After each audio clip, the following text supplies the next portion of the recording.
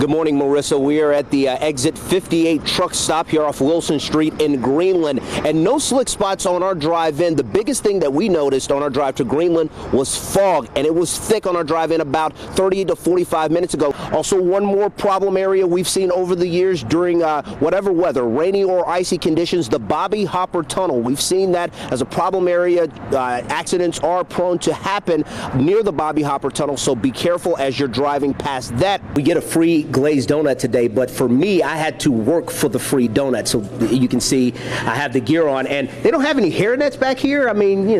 So I have to settle for a hat instead. Residents in this community, they know that anytime a rainstorm or thunderstorm passes through Northwest Arkansas, or this area in particular, Ball Street is a street that routinely sees floodwater. IHOP asking for a donation in return for that short stack of pancakes, which is, by the way, dine-in only. You can't call in and get the short stack. You have to eat inside the restaurant to do so. I have eaten a lot of calories. I'm telling you, I'm going to have to work out about 5 hours a day. I don't know. I'm telling you. Hi. Are we on, Joel?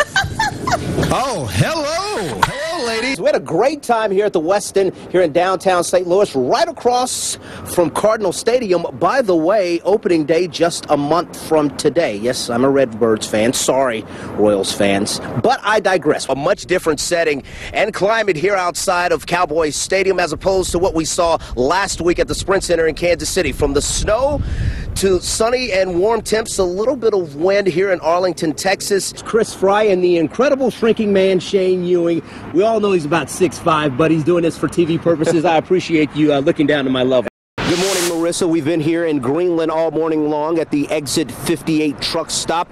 We began this morning at around 5 a.m. with fog. That has since cleared, but there are other areas like West Fork and Winslow that are seeing patchy fog on I-49, so you want to be advised when you're traveling, if you're traveling into that area. Now, all morning long, I've been contacting Washington and Madison County Sheriff's Office along with Fayetteville and Springdale Police, Arkansas State Police, and Central EMS, all reporting no accidents, but traffic is starting to build right now, so the threat of refreezing on the highways right now around bridges and overpasses may be a concern, so be advised as you travel to work this morning. We are live in Greenland. I'm Chris Fry for KNWA Today, Northwest Arkansas News. Yeah, we're outside the baseball offices here at X Stadium, where about 90 minutes ago, this parking lot was full of media and reporters waiting to hear from Shocker players and Gene Stevenson on what's really happening within the program. Here's what we know so far. Around mid-afternoon, Coach Stevenson, along with Director of Athletics Eric Sexton, met in their year-end meeting. Now, this is standard practice among all college coaches. Around that same time, KFH, local radio station here in the city, announced that Coach Stevenson's show would be postponed. And that's when Twitter absolutely blew up. The aftermath led to this. Coach Stevenson, within the last hour, leaving his office with no comment.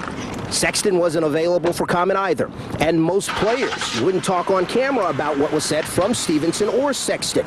One player, however, spoke in junior pitcher Cale Elam, who, if you listen, was slightly emotional. I can't hope for the best.